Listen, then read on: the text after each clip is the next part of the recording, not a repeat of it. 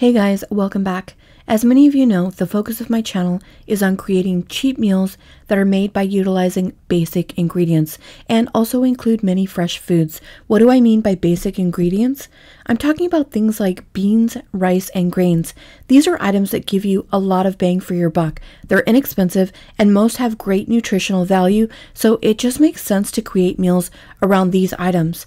There is, however, one item that I've been neglecting on my channel. It's been on my bucket list for a while now, and I'm not sure why I haven't used it yet. Well, I've used it in cornbread and a few other times, but that's about it. Yes, I'm talking about cornmeal. Today, I thought it would be fun to make a nice meal using cornmeal as the base and then explore a few ideas for using this in extreme budget cooking.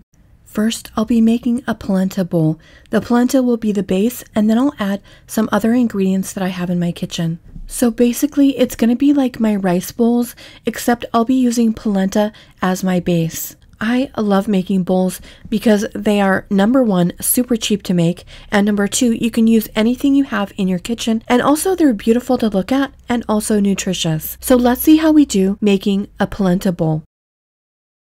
Since I've never made this before, I'm going to refer to the package instructions for how much water versus cornmeal to use. And in this case, we're using 4 cups of water to 1 cup of cornmeal. I'm also going to be adding 1/8 of a teaspoon of baking soda. One of my recipe books from America's Test Kitchen said that adding the baking soda helps to soften the cornmeal endosperm, which cuts down on the cooking time. It's also supposed to help to create a silkier, creamy consistency and cut down on stirring time. This is going to make 4 servings, and it called for 1 teaspoon of salt, but I just added a 1/2 teaspoon, and then I'll see how it is and add more later if I need to.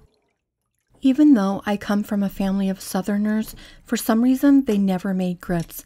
And I'm just realizing that the package instructions is having us hold back 1 cup of water. So I'm mixing in the cornmeal into 1 cup of cold water. And then I guess we're going to kind of temper this into the boiling liquid. So what I'm gathering by these instructions is that lumpy cornmeal can be a problem. And I'm saying grits and I'm saying cornmeal.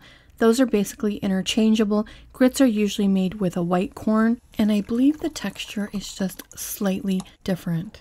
There are a few fun things I want to do with this cornmeal, but first I just want to make it with salt and then see how it is. One of my viewers said that she eats cornmeal mush quite frequently, and she just adds butter and salt and pepper and maybe a little maple syrup to it. So I definitely want to try it that way as well. When I think of the uses for cornmeal, other than cornbread of course, my mind always goes to polenta because it's a dish that I've had so frequently in Italian restaurants. There used to be this restaurant in San Diego that made a cornmeal with a vegetarian ragu that was so good.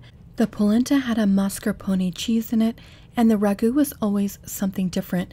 And it was always served on a board and had some kind of red sauce with it. That was so good. And I used to buy the tube of polenta at the store, and I would serve that along with some marinara and mushrooms and peppers. That was always very tasty and the basis of a great meal, but it's so much cheaper to make your own polenta from scratch. Now that this is well mixed, I'm going to cover and let sit on a low temperature for 5 minutes. I shut off the heat after 5 minutes and then just let it sit there for a while I was taking care of something else. It's now very thick. I think most people would probably prefer a little more salt in this, so the full teaspoon that they recommended. However, since I'll be adding salt to my other bowl ingredients, I think it's best like this. I'm planning to make a savory polenta bowl with this. I'm going to use a fried egg in my bowl, and I'm going to cook this yolk over medium, and then I want to get the sides of the egg crispy and brown around the edges for a nice chewy texture, which I think will be very nice in the bowl.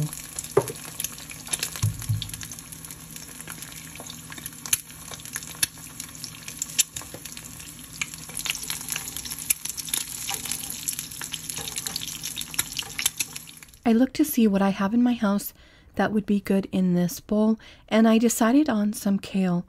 I purchased this pre-cut bag of kale from Trader Joe's. I'm trying to make my life a little easier during the holidays, and I must say it does feel so luxurious to be able to just throw this in the pan. I'm going to saute this with a little olive oil and garlic salt, and I'm being careful because I don't want to lose all of the body of this kale. It has a lot of water content in it, and so if I cook it too long, it's going to practically disappear. And remember, our cornmeal only has salt added to it, so we're going to get a lot of flavor in this dish from this garlic salt in the kale.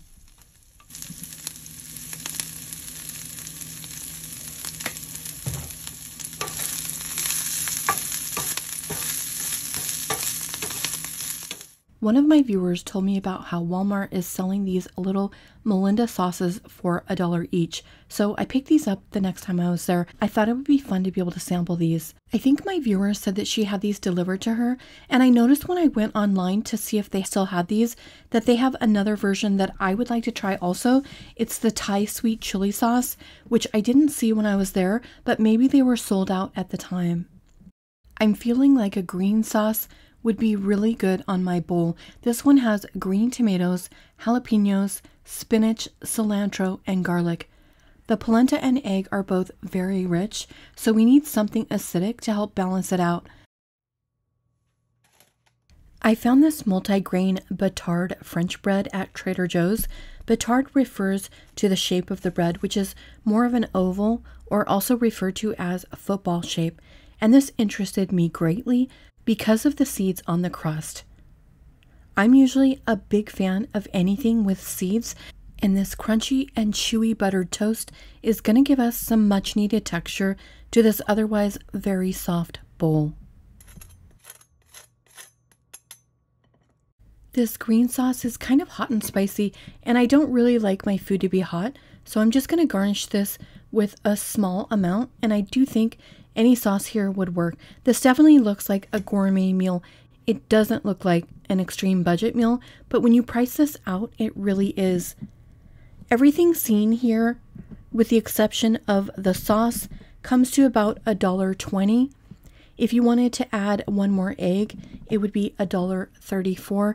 By the way, have you guys noticed, but the price of eggs are rising again. I'm hoping they're not going to get as high as they were before. I feel like we need some more color here. Maybe some roasted carrots would be good. I didn't get the first bite on camera, but I tried just the cornmeal with the kale, and it was delicious and full of flavor with the garlic from that kale. Now I want to try it along with the eggs and toast. This is delicious. I would eat this any night of the week. This is definitely comfort food at its finest, but I feel like we've elevated it with all of our ingredients. And I think you could add anything in here as long as you have your acidity and your bread and maybe a little hot sauce. I think really most vegetables would work here. You could even use the little Taco Bell packets, or you could use Tabasco, Louisiana hot sauce, garlic chili, sriracha. Well, you get the point. Usually when I'm making my bowls, I'm using whatever produce is on sale at that time. And when I look back at these bowls, it's kind of even hard for me to believe that all of those are from an extreme budget video. It's my understanding that white corn is grits and yellow corn is referred to as cornmeal mush. However, I'm wondering if these terms are also somewhat regional. I myself have never made either one of these for breakfast. They've just never been on my radar. I have eaten grits before and love them. I just haven't ever made them. And since one of my viewers likes to eat hers with a little butter and maple syrup, I thought I would try mine that way. This was so good. I would definitely make this again. However, I don't like cooking breakfast in the morning. I could see myself freezing some of this cornmeal mush and then just popping it in the microwave, or making up a batch on the weekend and then having it in the fridge. A few months back, I purchased this Dash mini waffle maker. I thought it would be perfect to play around with for meals for myself, and I also thought I could have some fun with this on my channel, so you'll probably see a lot of this in the next few months. Recently, I was at H Mart and noticed they had these bags of scorched rice. They seemed expensive for just being rice, but if you've ever had crispy rice before, then you know it can totally be addicting. I was so intrigued, and I was automatically thinking about my channel and how easy it would be to make this at home. And as it turns out, lots of people are using their waffle makers to create some crispy rice treats. I already made one version of this that I released on a short. Basically, that one had the chili crisp and some sesame oil and soy sauce. It was really good. But then I was thinking about how fun it would be to make a Cuban themed version of this.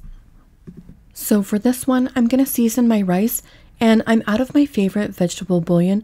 So I'm using this Better Than bouillon, but you could also use chicken if you want.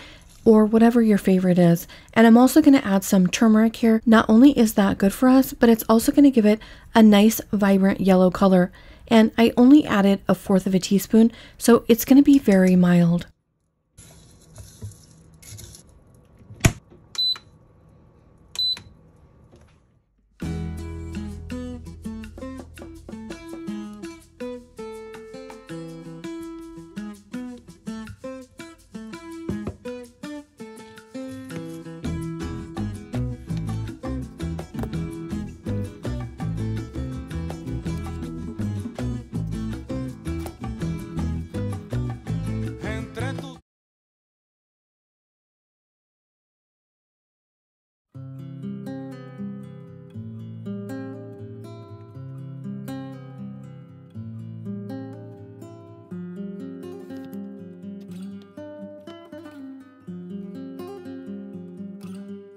This is not a very ripe plantain, so it's not going to be very sweet.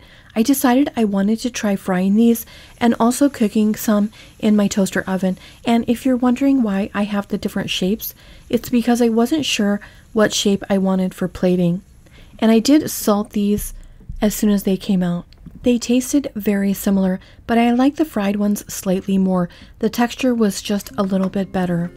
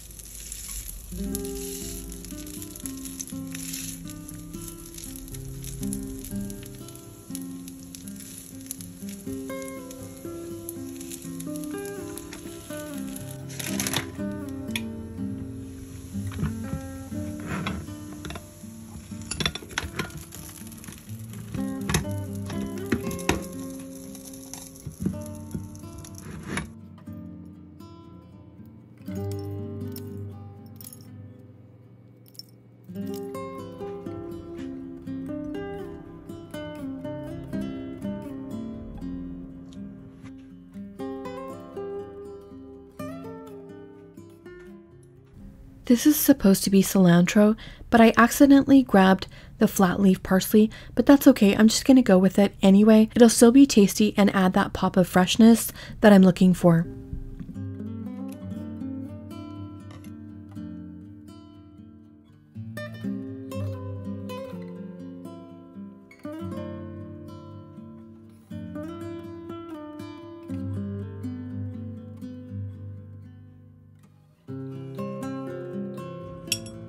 When I made the last one, I cut it in half, but I think that since I have the plantain, it might be easiest just to pick this up and take a bite.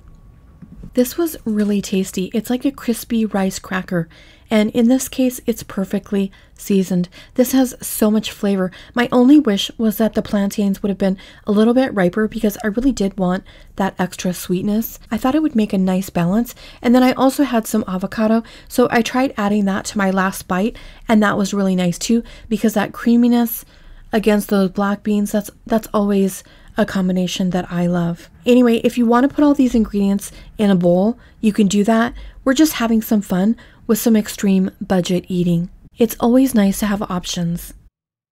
Don't forget to check out my other channel where I'm posting several recipes each week. For now, I'm just posting meals there that I've already made on my channel so that they're easier to find for my viewers. I wish you all a Happy New Year's. Thank you so much for your support of my channel. I'm looking forward to us having a great 2024 together. Thanks so much for watching, friends. I'll see you Sunday. Morning has broken, my windows are open. Wanna feel the wind blow through my hair. Which way do I follow? What happens tomorrow? I turn to you and hope you can guide the way. Sometimes